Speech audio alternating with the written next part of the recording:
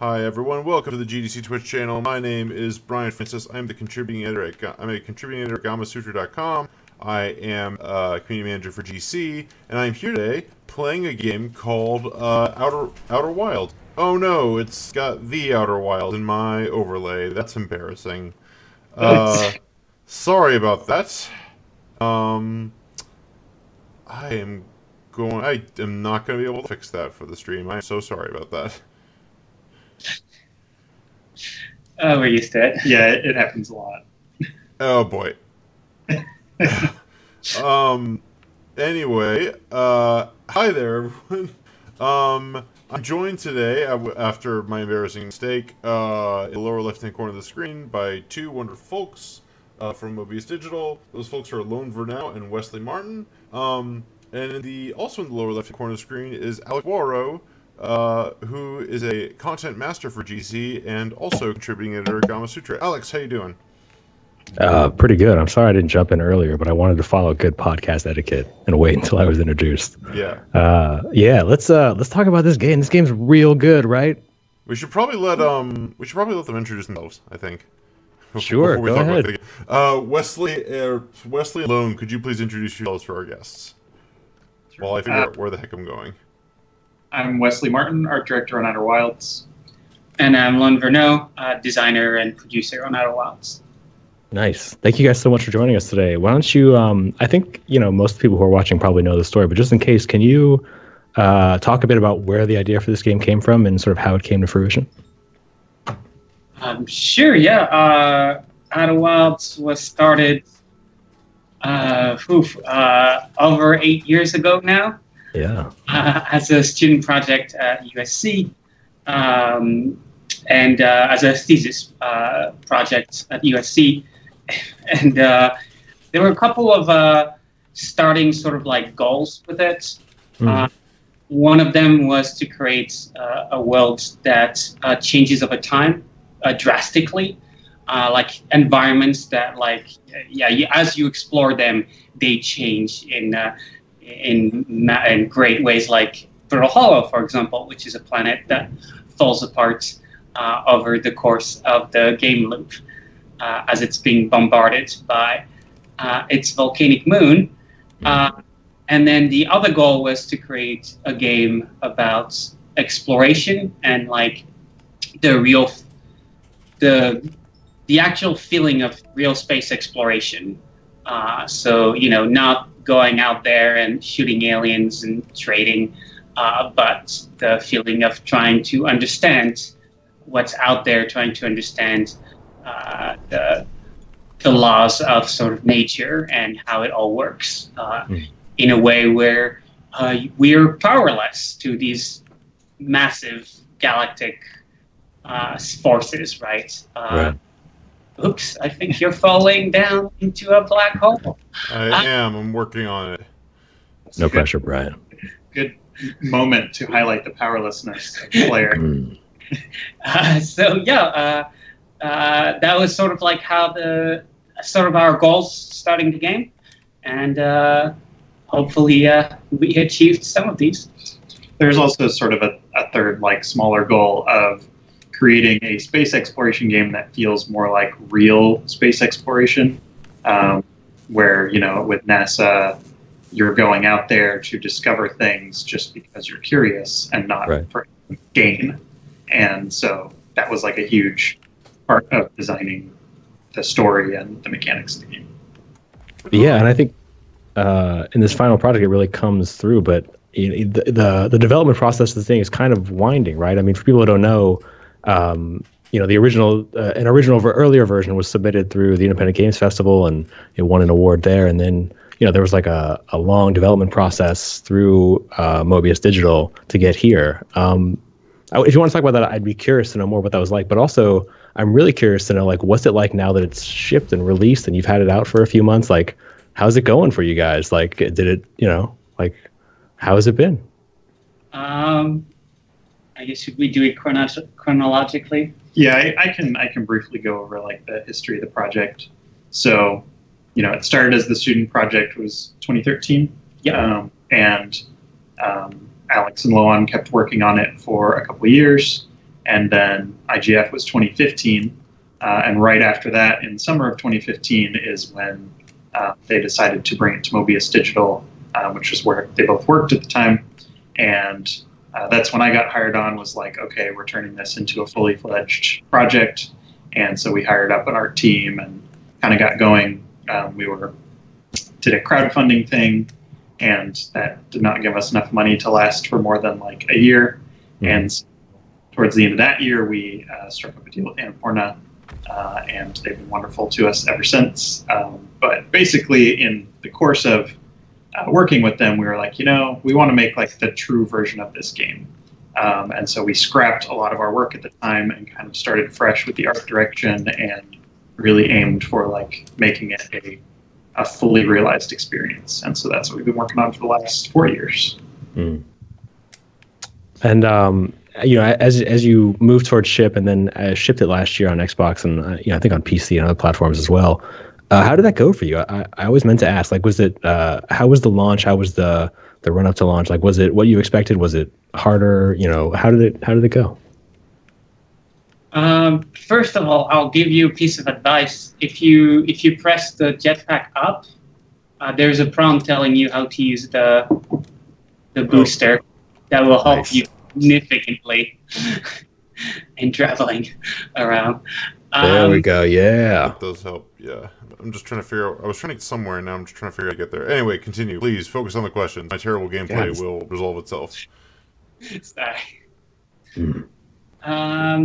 Yeah, I mean, it was definitely a bit of a challenge to bring it to more platforms, and we're definitely still working on that right now. But yeah, I mean, it was a lot of work from both the art team and the tech team, and as I mentioned, we're still working on that side of things. Yeah, there's because Outer Wilds is such an experimental game, it was never really intended to be brought to this level of polish.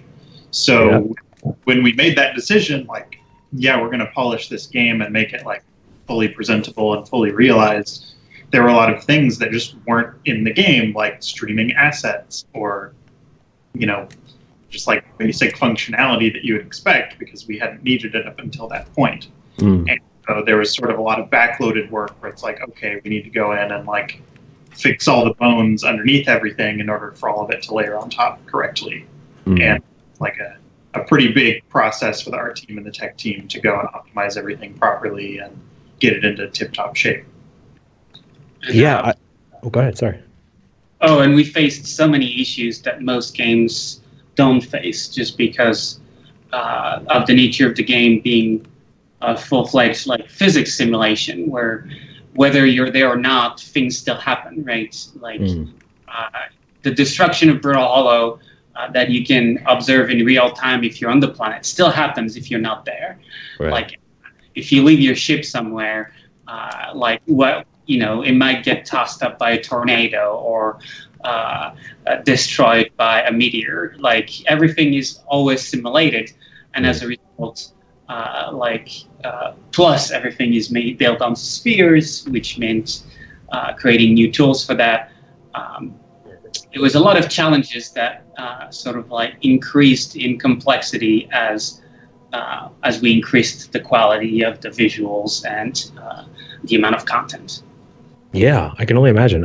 Real quick, we should have said at the top of the stream, and as folks filter in and out, we will absolutely take your questions from chat. If you have any questions regarding game design or the specific game in general, please put them in chat, and we will harvest the good ones and relay them.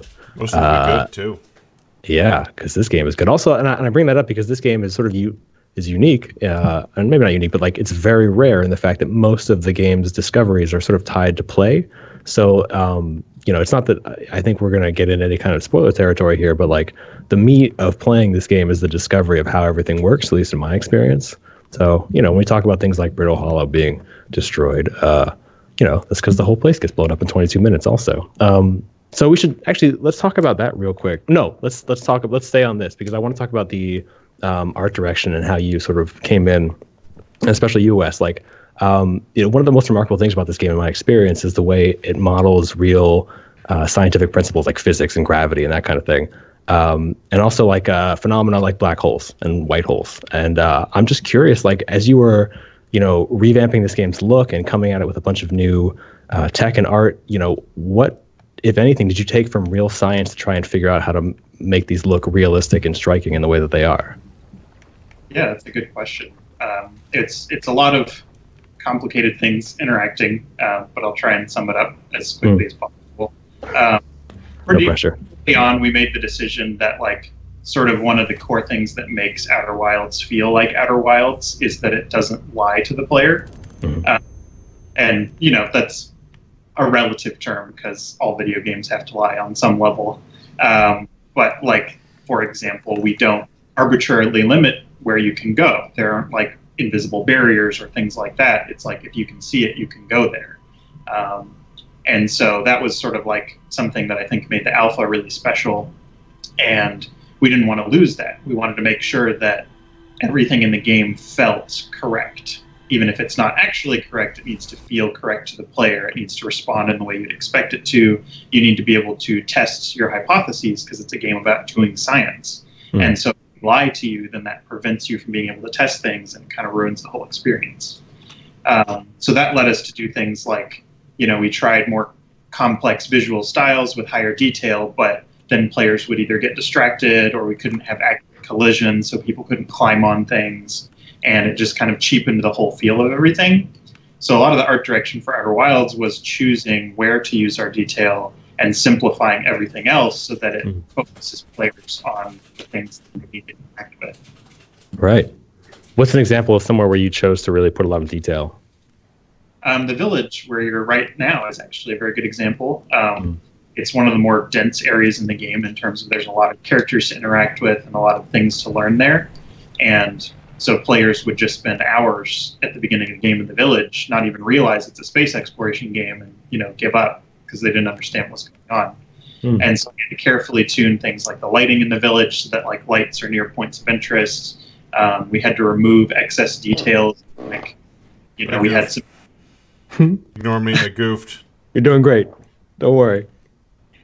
We had some mini games and things like that we had to cut because players were just getting distracted from the important thing, which is learning about space, getting curious about space, and getting launch codes. And so we had to like cut away everything. And that's also one of the reasons why the game doesn't have like enemies that you fight or things that you collect, is because all of that extra stuff distracts people from exploring for the sake of knowledge. Oh, that's interesting. Did the team ever consider putting in collectibles or combat or anything like that? No, that was very early a decision we made, because the goal was, on the design side, definitely to create a game where players were driven by curiosity alone. And so the best way to prove that hypothesis was by removing every other possible rewards, right?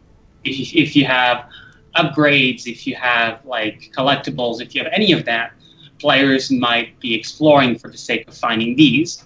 So we, from pretty early in the development process, we decided that the only reward you would ever get in the game is knowledge. Right. The only thing, there's no upgrades, there's no tools, new tools you get to unlock or whatever. The only thing you gain is knowledge. And sort of our base for the game. So I think, and I'm so glad you brought up Wes a minute ago. You were talking about having to tune everything so that people wouldn't spend too long or too little time in a certain place.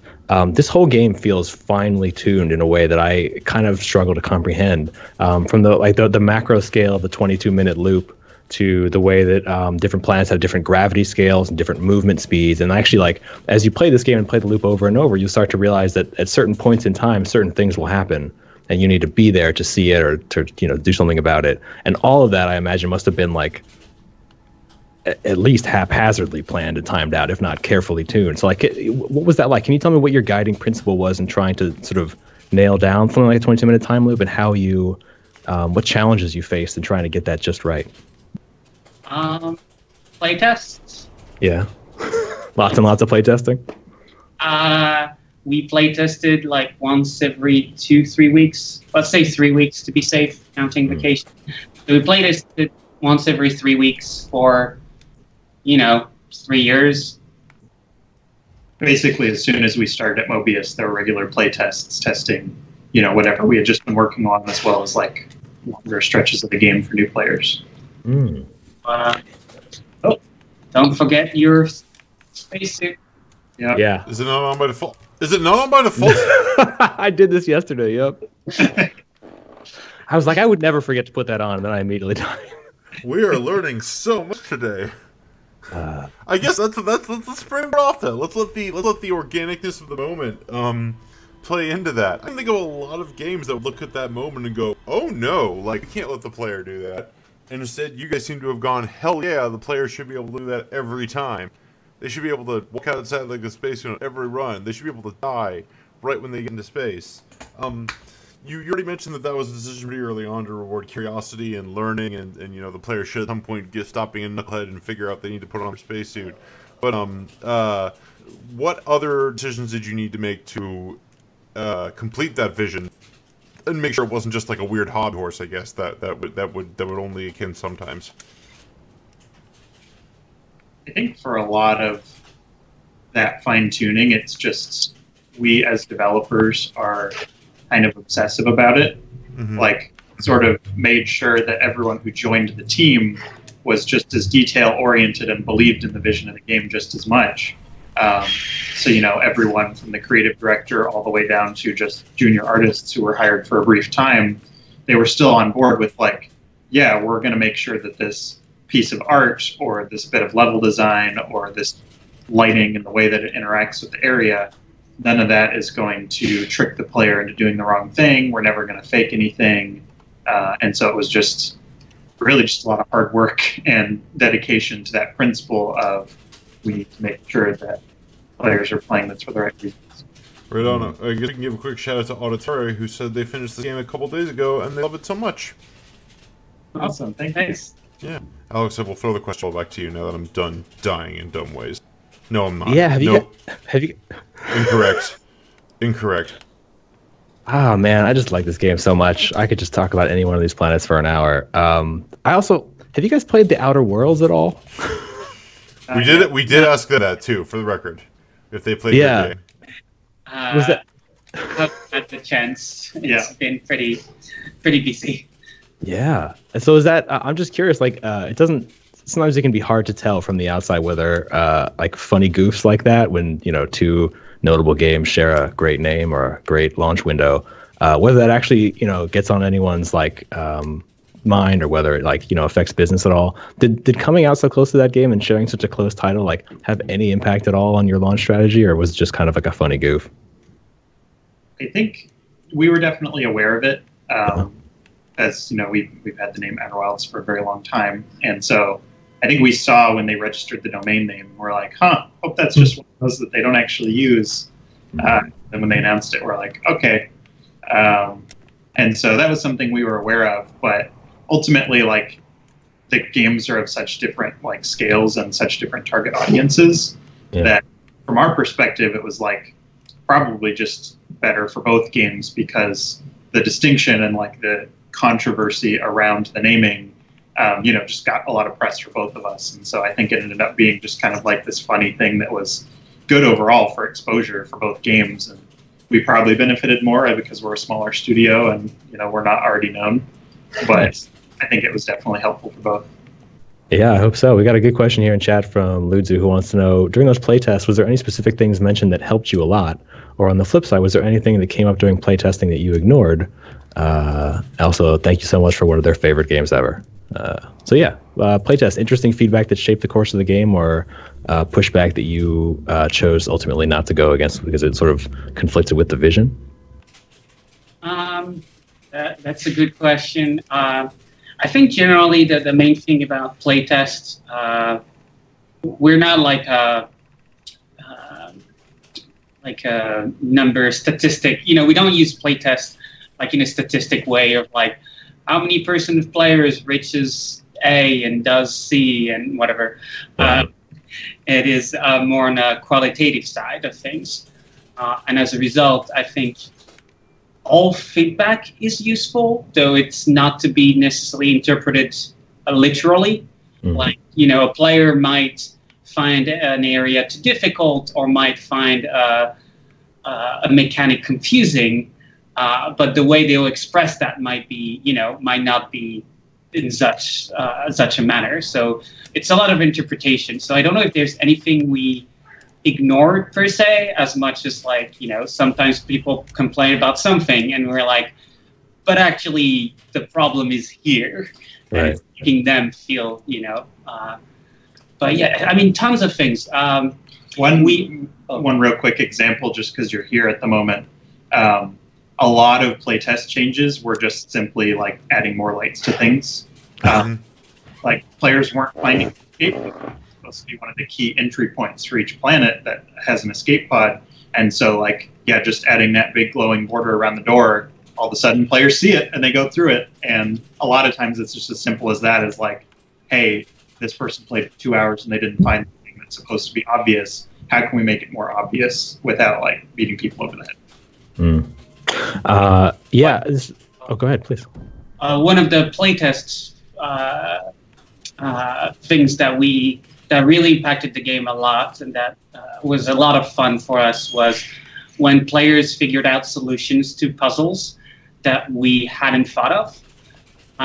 There is, for example, a place in the game where you're supposed to time things in a certain way to activate something. I can't spoil it too much. But then a player tried to use their ship to sort of protect them from what was affecting them. And we're like, oh, this is a really clever idea. We should implement it so that works. And so a lot of times players came up with really clever solutions, and we decided to make sure that these solutions would be, sometimes these solutions worked already, but were a bit janky. So we're like, okay, how can we make it, more consistent so they don't feel like it's weird? And, so that was really great. The fact that there's now multiple solutions to a lot of the puzzles. Because we saw players do that, try things, and we implemented it. Oh, I'm so glad to hear that, because I think one of the striking parts of this game, I was telling Bryant earlier this week, is it sets up, because of the way it allows for emergent gameplay. All the systems interact and such. It sets up opportunities for emergent stories to emerge that mirror Gravity or Contact or Apollo 13 or something, where you're just trying to figure out how to get your spaceship back in the air or something. I had a situation a night or two ago that was very similar, where I had to, there was a thing coming that I had to avoid, and it was a timed event, and I used the ship to survive it. And I think that's a really striking part of this game. It's so crazy to me that came out of the playtesting, because it seems so core and integral to the concept of the game. But I'm impressed to hear that. Crap. Yeah, I just I'm sorry, Brian, are you gonna go back in that black hole again? Oh no. Something's happening. Oh no. Verneau Hollow is actually a good example of a place where there's a lot of weird ways to solve problems, because if you're really good at using orbital mechanics, you can use the black hole to slingshot yourself to all kinds of places that you're supposed to get to in, less crazy ways. So that fun testing in the game is hey, I wonder if I can get there with a well-timed slingshot. And we always enjoy seeing speedrunners figure out weird ways they can use the physics of the game to break it in. Yeah, it's really remarkable there aren't more and I imagine because it's so difficult, but there aren't more games about playing with gravity and slingshotting around in space. Gravity Ghost. Yeah, there you go. A classic for sure. So what I meant to get on there before I got distracted by Brian's fantastic journey is we were talking this week also that this game has so many opportunities for storytelling, and it also has this it has a real character and atmosphere to it that is warm and convivial and almost melancholy, and very little of that comes out of the game design or out of the actual planets. It comes so much out of the music and the bits of writing and the bits of art design. And so I'm curious to know, can you speak to the process through which you tried to enrich this basically orrery with character and mood and atmosphere? How did you create those feelings and emotions in a game about space? It's a really good question. I think there's a lot of different factors that went into it. I think from an art point of view, we knew pretty early on that that was sort of the tone we were going for, because it was already there even back in the alpha version of the game, is that sort of camping in space vibe, where it's sort of like the end of summer and, you're sitting by a campfire, and it's that sort of wistful, like, this is all coming to an end, but it was a good run. And, feeling like you're in this friendly outdoor setting that's all about exploring and, enjoying what you have while you have it. And I think that was there very early. And as we were revamping the art style, we tried all kinds of things, making the alien stuff more alien, or, changing the scale of things to make it more epic or exciting. And really, in the end, we kind of had to dial all that back because it ruined that feeling of camping in space. And so in the end, it was like, all right, what kinds of things do you find at a camp? What kinds of things do you see in a national park? And we referenced a lot of like the old national park ad posters from like the 60s, which is also when NASA was really big. So it's like fits really well with the NASA aesthetic. And so a lot of it was just making the decision to make the art less exciting visually in order to make it feel more comfortable and familiar, which sort of enhances the alien feeling in the end, is because it's that contrast. But it's sort of counterintuitive, and it took us a while to figure that out. Oh, yeah. I'm embarrassed to admit I didn't pick up on it earlier. There is a real, like, this is camp, down to like the makeshift uniforms and the patched together stuff, and everyone's just kind of taking it easy. Yeah, Casey Yano here in chat with a shout out. They're a big fan of that 3D boosty HUD thing. That UI is great. Was that tricky to design and implement to give people a sense of how they're flying through space? I imagine it must have been hard. Oh, yeah. Yeah, we tried a lot of different iterations for that. And I'm glad that one works, because that one was one of my little additions to the game. It used to be like a thing that spun more. And I was like, what if it was just like a 3D, like every axis was represented and you could see in that direction? And we tested it out and we're like, oh yeah, people get it now when they're flying up or down. So glad you noticed. Nice. Yeah, it's fantastic.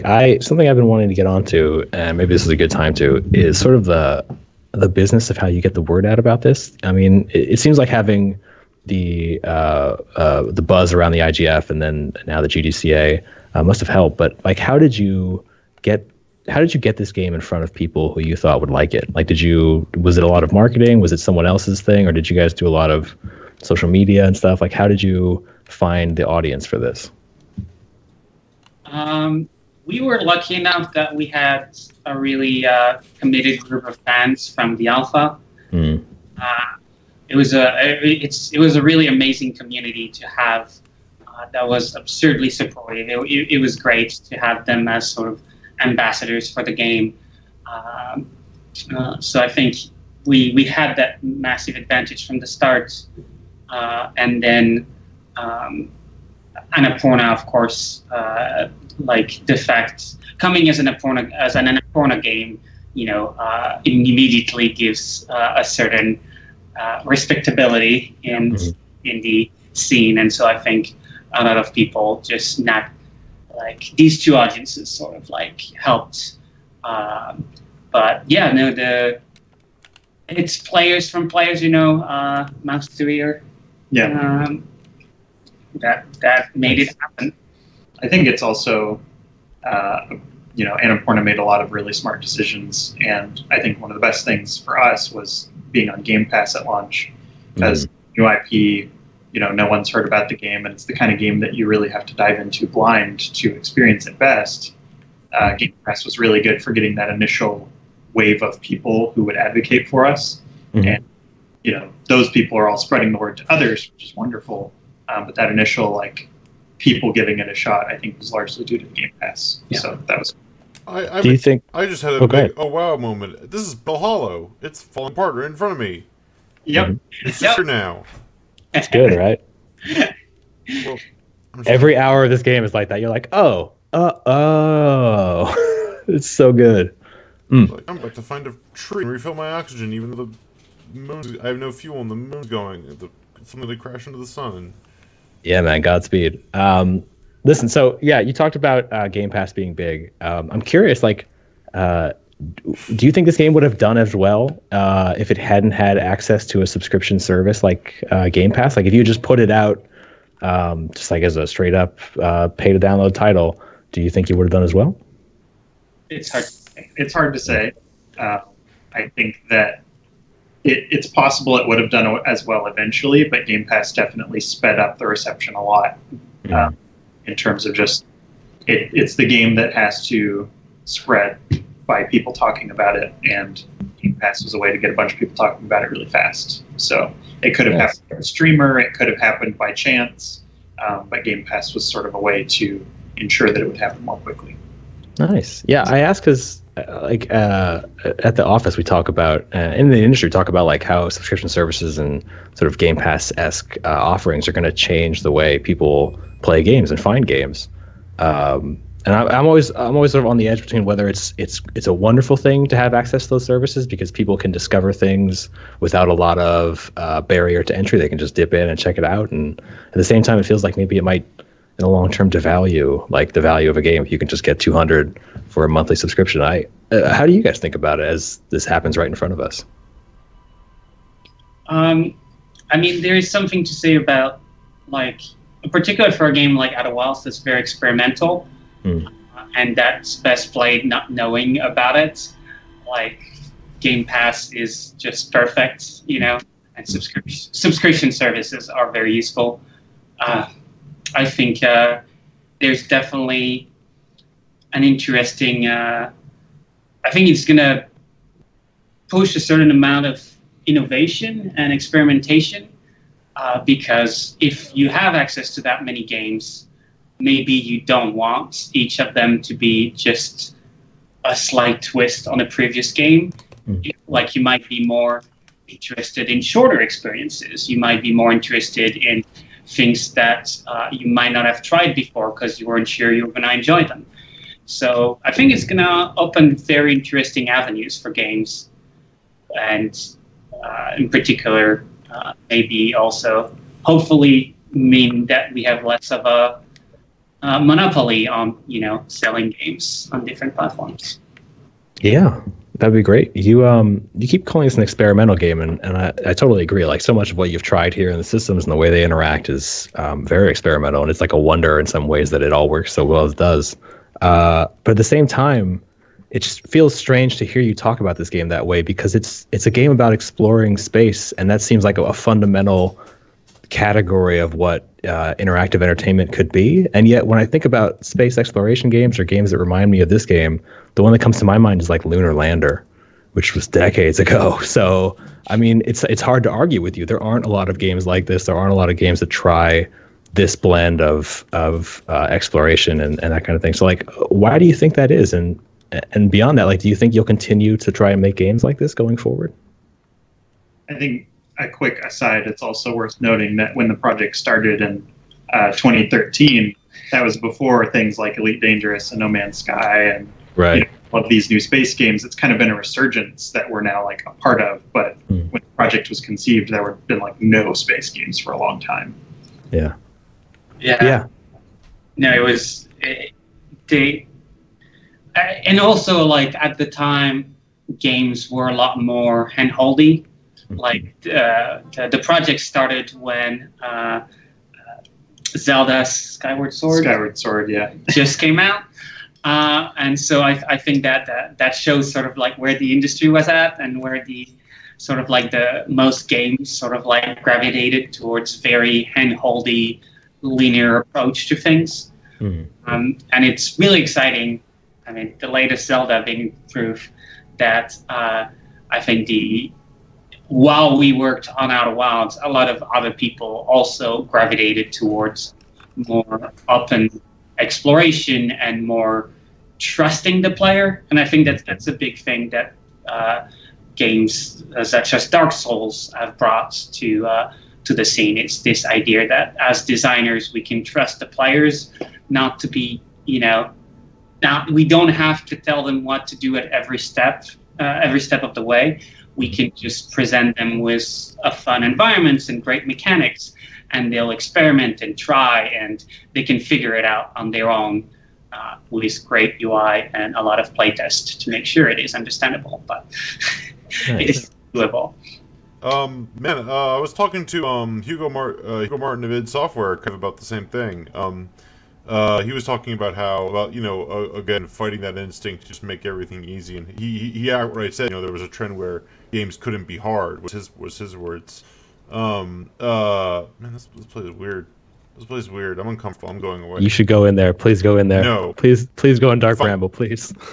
Fine. Do it for the stream. This is fine. All right, let me push it. Anyway, yeah. This is interesting, just because I've heard AAA devs talking about the same thing in a different way, and it's interesting that, like, the Dark Souls lesson was kind of that. All right. I'm in. Yep. The Dark Souls lesson was good. Alex, is what it was. Take over. Yeah, man. Good luck in there. Something fucky. Yeah, I think it is certainly interesting to see this, to see what feels like a renewed and reinvigorated wave of teams, studios and developers trusting players and not sort of hand-holding them through the game. I wonder if we'll ever go back around the other way. Will there be a backlash where suddenly there's a huge emphasis on intuitive tutorial design or streamlined tutorial design or what have you? Oh, wow, Brian, you nailed it. Good work. But for now, what I kind of wanted to get at was, do you feel rewarded by pursuing this philosophy of game design, and are you excited to continue doing it? Are you still interested in making games that are about exploration and not holding the player's hand, about discovery, or are you excited to work on something that is maybe a little less experimental? I think it's a little bit of both. We're all kind of... Outer Wilds was a very difficult game to make. We often joke that it's exactly the type of game you should not make.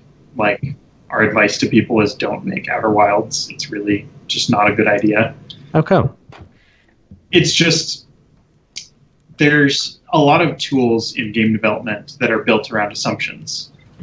Like the assumption that you're going to make things flat, because that's what you do. You're going to have a flat plane, and you're going to build everything on that flat plane.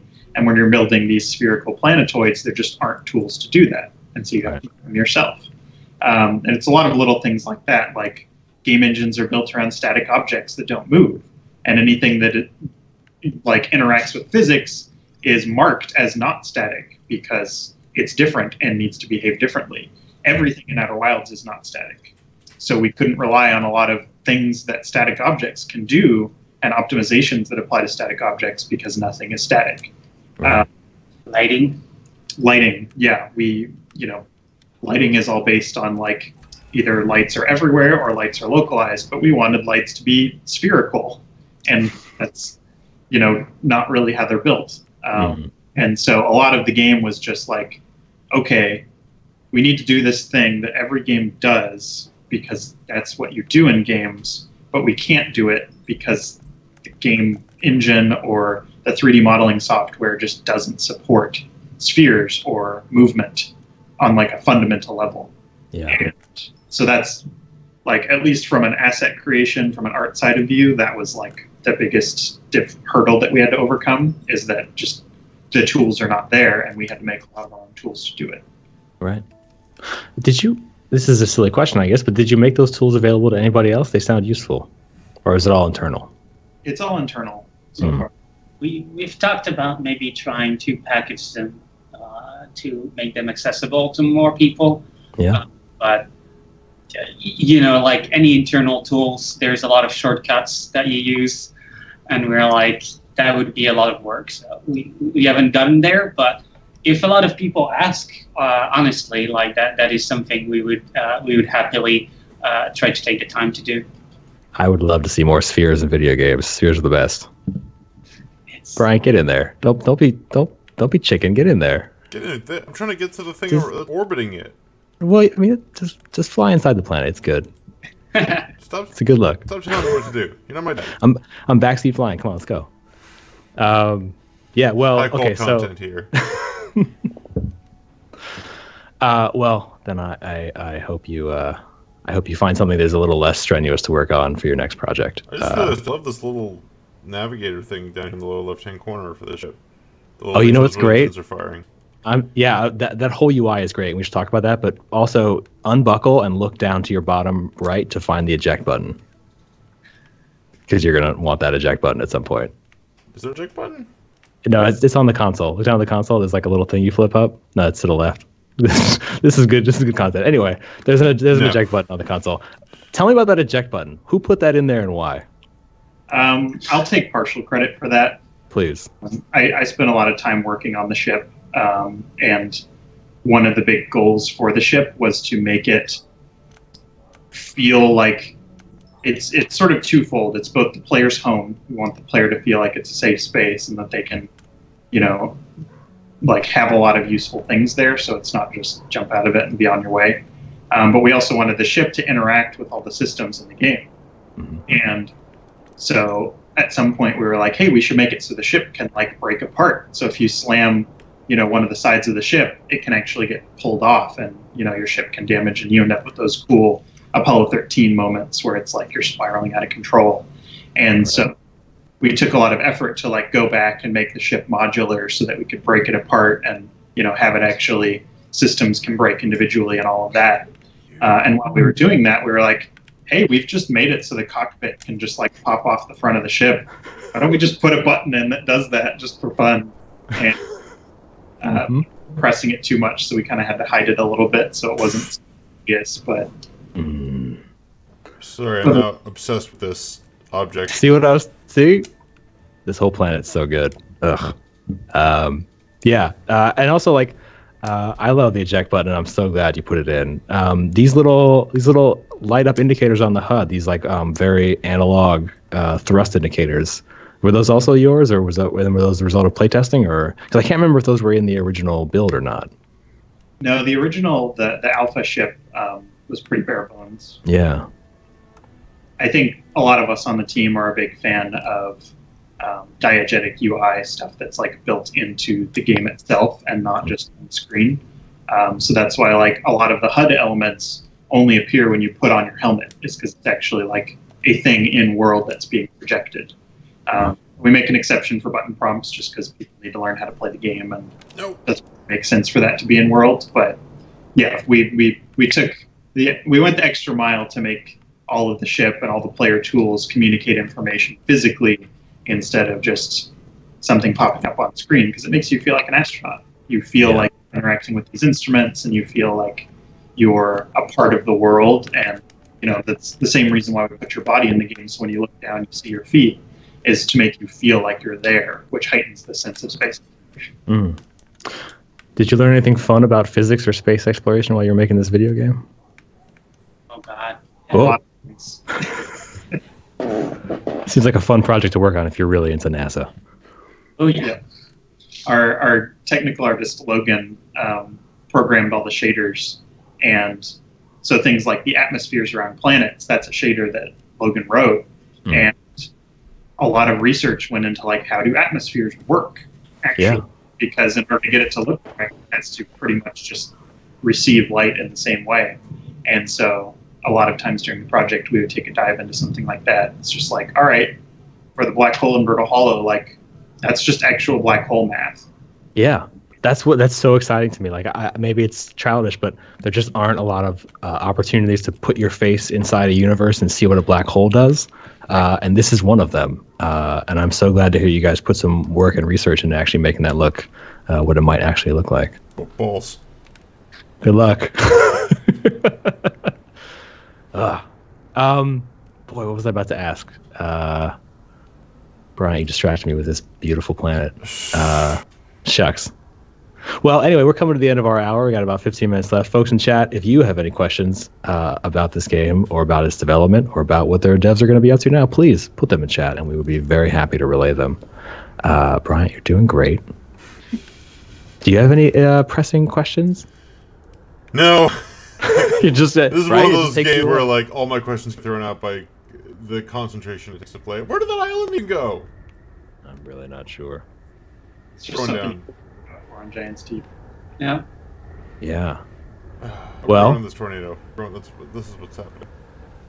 You're killing it. You're doing great. What could go wrong? How are you guys feeling about all the awards and coverage and stuff? Do you feel like that was worth the time? We should probably mention the awards they're nominated for, man. Right. Well, see, I left them in black. Can you grab that? Yeah, I would be happy to. So, after winning the IGF a few years ago, now I believe you're up for Game of the Year at Game Developers Choice Awards, the Best Debut, Best Design, Innovation, and the Narrative Award. That's a good slew of honors. How are you feeling about all this awards coverage and what it has done for the game? Has it been just unalloyed good? Has it been worth the effort of investing in that kind of coverage, or has it been in any way interesting?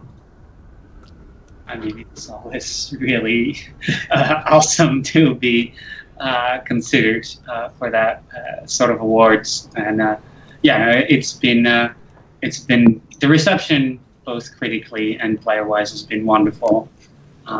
Personally, it's a huge honor to receive awards. Mm-hmm. I think some of the fan letters we've been receiving have been just heartbreakingly wonderful. Yeah. And that would be personally the greatest reward, is hearing about parents playing with their kids and their kids wanting to learn about science or become an astronaut, and that sort of thing has been incredible. That's fantastic. I'm so glad to hear it. What is it? Do you have any strong concerns at this point about supporting this game? I mean, you're talking about porting it. It sounds like it's still a lot of work as you continue to work on it. But in terms of support, is it just patching and bug fixing now, or do you have anything else you want to do with Outer Wilds as a piece of media? We've actually made some significant changes post-launch. Mm. Maybe more changes than we should have. How come? Tell me about it. We've tweaked level design in several areas to try and help players figure out some of the in-game solutions to things, because we just didn't have enough playtest data, and once everyone's playing it, you get more data. Right. Added some fun little features, like the ability to doze off at campfires to pass time a little bit more quickly, which is that we always wanted to do, but we didn't have time to release. So just we're still fiddling with it a bit. It's definitely it's hard to put down. Nice. I know this is not necessarily the first game for all of you. I'm sure you have a variety of experience under your belt, but this having its origins as a student project and now hitting this so much far later, it feels like there must be some well-deserved honor and pride, but also are you stressed at all about making your next game after this? It seems to have done very well. It's certainly being well received by folks like us. And now you guys are going to have to move on to something else. Is there any weight about a sophomore slump or any concern about what you're going to do next, or is it just all good vibes and optimism? It's definitely a bit scary moving forward. Yeah. It's a hard thing to follow up. So I think it's a little bit of both, right? Because the positive response to the game means that we found an audience that wants this type of thing, which is the type of thing that we want to make, generally speaking. Yeah. So that's super exciting to see that there is an audience for a weird game like Outer Wilds. But it's also Outer Wilds was a 7-year project, and a lot of blood, sweat, and tears went into making it, and it's very daunting to think of going through that process again and taking a big risk. So. I can only imagine. Well, we are. Actually, Brian, you were looking at that writing a minute ago. Yeah. We should talk about this writing. It's great. It's the whole conception of an alien thing in this, because everything in here is really smart. A smart way to think about alien life. Right. So let's start with the writing and go from there. What can you guys speak to what influenced the design process for this kind of totally, to me at least, being very uneducated and American, relatively novel way of writing and flowing sort of curlicue scripts? Where did that come from, if you know? So We worked very closely with our writer, Kelsey Bisham. We did all the writing in the game, and one of the prompts we had was the idea of making text something you would explore, the same way you explore everything else in the game. So we wanted to make it spatial. We wanted to make it explorable.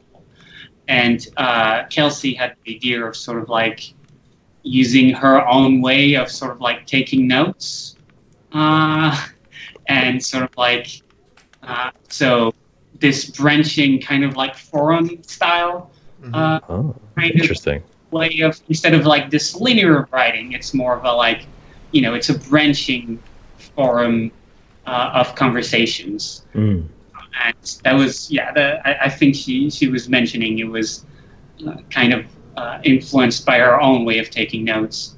And so we took that and then we played with the visuals. And I think we looked at a lot of different influences, and we ended up picking spirals as the best way to do that. But yeah, no, Kelsey has done an amazing job creating the writing and building like so much characters into these stories, right? Because none of the writing is just backstory. All of the writing is useful information that you can actively use in game. That's really important for us to do that, and we learned that as we developed the game. But like, there's such a players are so used to see writing as lore, as, you know, bonus thing that you just read if you want to when you have the time. Right. And so like we had to sort of teach that to players and, you know, make sure they understood that like, no, everything you read has actual, like, you can use it. It actually talks about something in the world and you can use that.